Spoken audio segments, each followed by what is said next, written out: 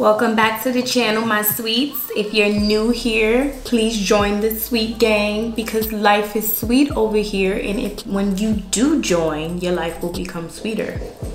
So today's video is a video that is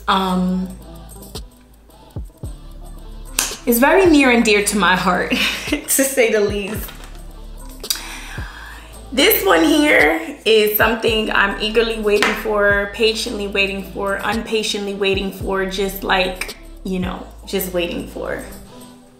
So this video today is God told me who my husband is.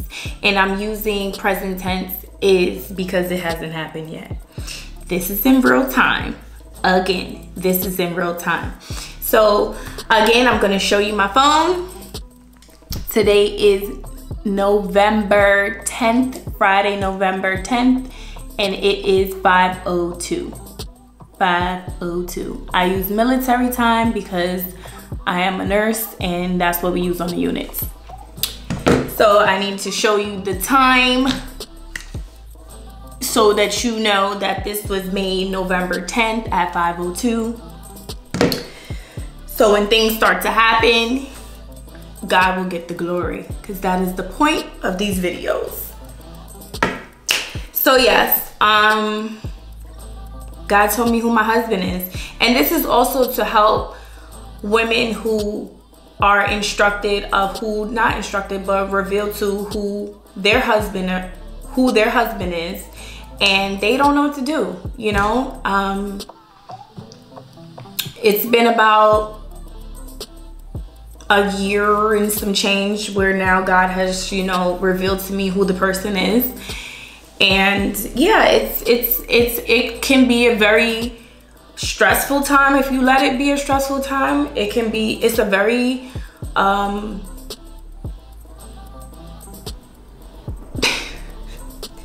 it is a very stressful time, to say the least. I'm laughing because this is very real for me. This is very real for me. So it is an emotional roller coaster.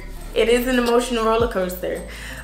So yes, so I'm gonna give like 5 things to do, what I believe you should do when God reveals to you who your husband is. So number 1, I would say, ooh, my bad. Number 1, I would say focus on God. Like literally focus on him. When you focus on God and not the situation, because so if you focus on this situation, like, oh my gosh, like, when is it gonna happen? You know, should I say something to him? First of all, from my experience and my prayers and what I'm going through, God has instructed me not to say anything to the person. You don't say anything to the person. I would think he would lead you not to say anything to the person, because literally the Bible says when a man finds a wife. So you don't want to go up to the person, hey, what's up? You know, like God told me, no. You don't want to do that. You don't want to do that. Literally. So my piece of advice, I would say, number 1, like I said, is focus on God. God's word. Go into your Bible, start reading, read his word, get comfort from his word. If you need direction on, you know, who to speak to about it, he will lead you through prayer. He will guide you. He will bring somebody to you. Go speak to your spiritual advisors. Go speak to your spiritual mother and your father in your church. You know, let God lead you who to speak to, because he will lead you not to speak to people because they will discourage you and they will talk you right out of your blessing. So I would say focus on God. He will comfort you. He will direct you. He will strengthen you. He will give you joy in the situation. He will give you hope. And he will also reassure you that this is what I'm telling you. This is who I have for you. This is the husband for you. You know, speaking to friends and certain people, they may not understand. They may not understand, and they may not understand the emotional roller coaster that you're going through. Like, it's literally It's very hard to explain. It's like, because you know who the person is, and it's like, dang, like, okay, you want to like start, it's very hard to explain. So that's why I literally put down like 1, 2, 3, 4, 5, because I honestly can't even express how I feel, of my emotions of how I feel, because it's very hard to explain. Number 2, pray for him. Pray for that man. There's a reason why God told you who your husband is. And there's a reason why you guys are not together. There are reasons why. There's something that you need to work on.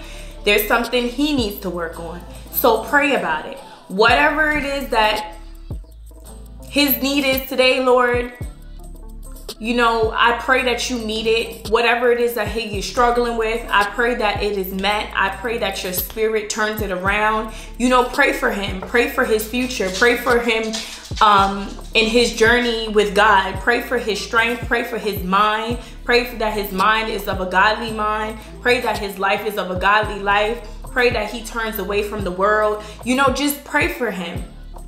Pray for him in ways that, you know, he may not even be praying for himself. We don't know, because we just don't know, you know. So I would say pray for him, and pray for your marriage, because if this is your husband, obviously you're going to get married. Pray over your marriage. Pray over your children. Pray over your life together. Pray over how you are going to be in submission to him. Pray over that. Understand what it is to be submitted to a husband. Understand what your role is as a wife. You know, start to delve into those things, and as time goes on, it will happen. You know, it will happen. God's promises are real, so it will happen.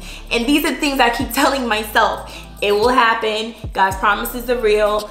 It will come. It will surely come to pass. And, you know, just keep moving forward. Focus on God. Pray for him. Pray for your marriage. Pray for the children.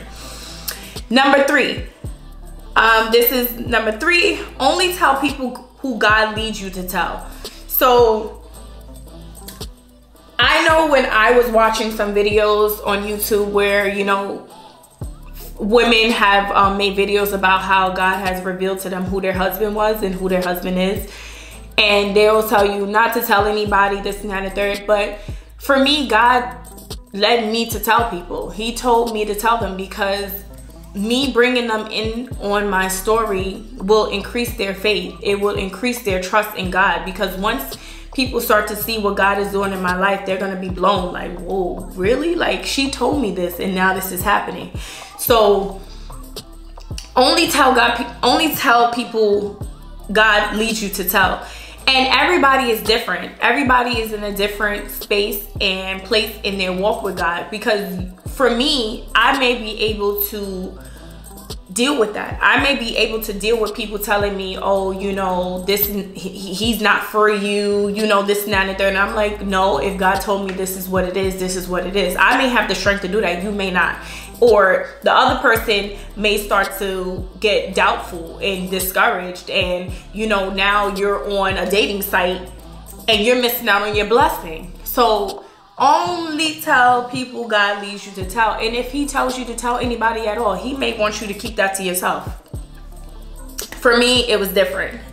It was not, that wasn't my where God led me to. I did tell people, and yeah, they're waiting in expectation just as much as I am.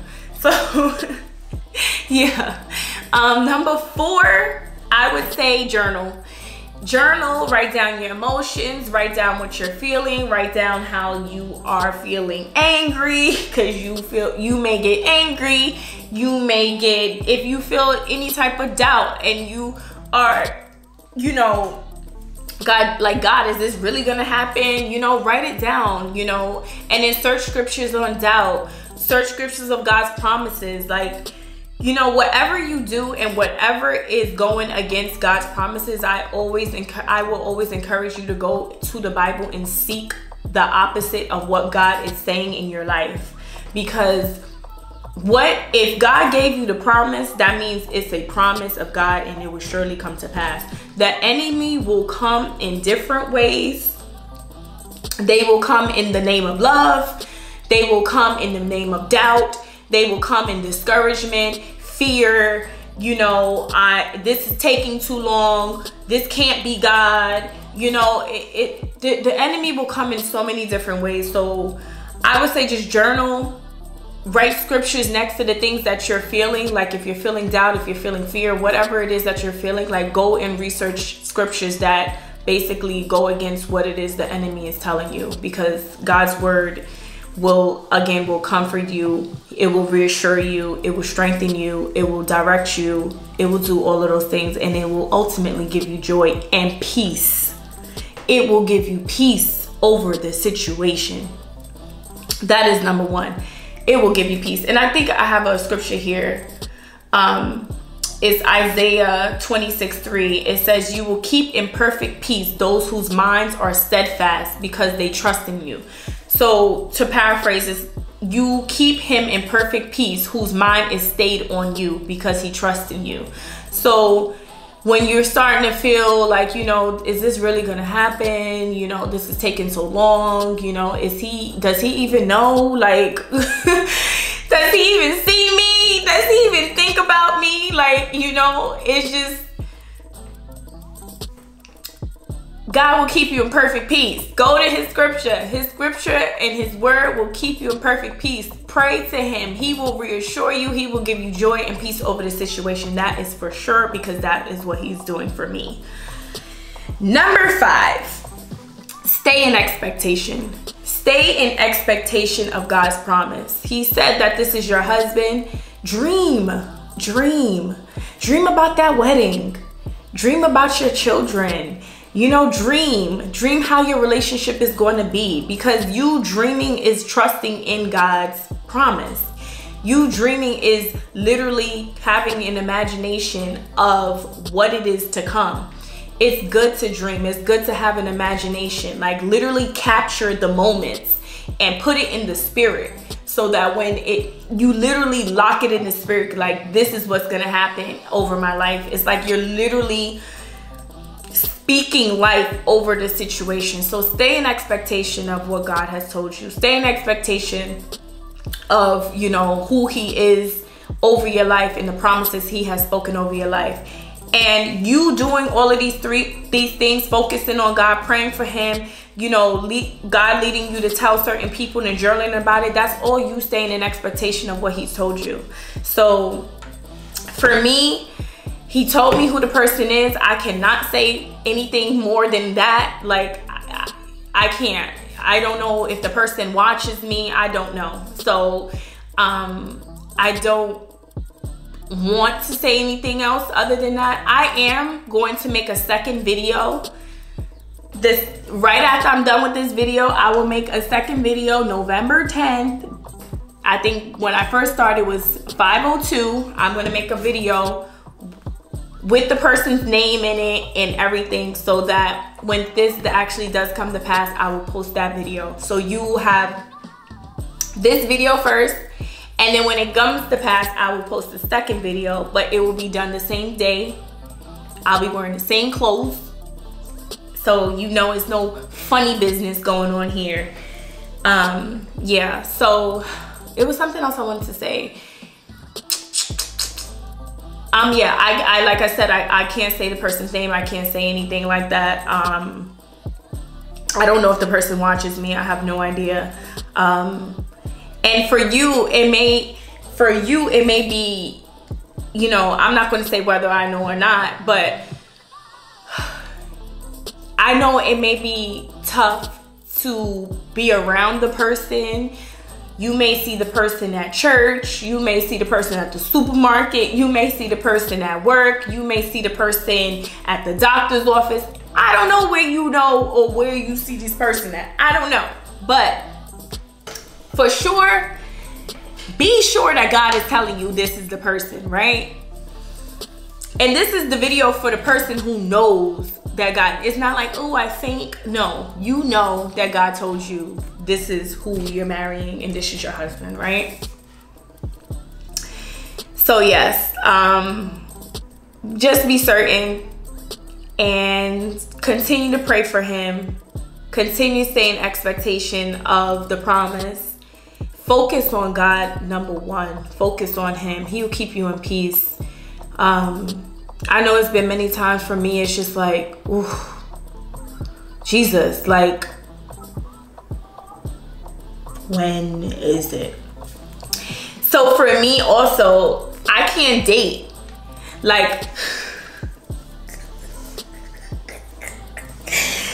I tried to date, like, it didn't go well. It didn't go well. It didn't go well at all. It was like, what are you doing? Like, you supposed to be sitting down praying for him, who I told, like, no. Like, no. So, for me, everything's dry. Like, everything's dry. My love life is dry. Everything's dry. Because literally, like I said, I have given God I have submitted my life to him. So, however he wants to deal and move in my life, that's how it is. So, I'm waiting. And yeah, I'm waiting. That's all I can say. But I do know what he is, and I do pray for him. I focus myself on God. I pray for him every day. I pray over our marriage. I pray over our children. I tell people who I'm led to tell, and I do journal sometimes. I'm not a good writer. I don't write as much as I should be writing, but I do journal sometimes, and I do write to him. It's a good thing to do that too. And stay in expectation. I do stay in expectation. That's sometimes very hard to do, but if I keep my focus on God, it's all possible. So yes, this is videos for any female who knows who they are, their husband is, and who is waiting. Continue to wait. Continue to stay faithful to what God has told you, and it will surely come to pass. It will come to pass, sis. It will come to pass. It will come to pass. It will come to pass. So yes, if you like this video, please like, comment, and subscribe. Please push the subscribe button and put on your notification bell so that when a new video comes up, you know what's going on. So have a great day, night, or wherever you are. Be blessed.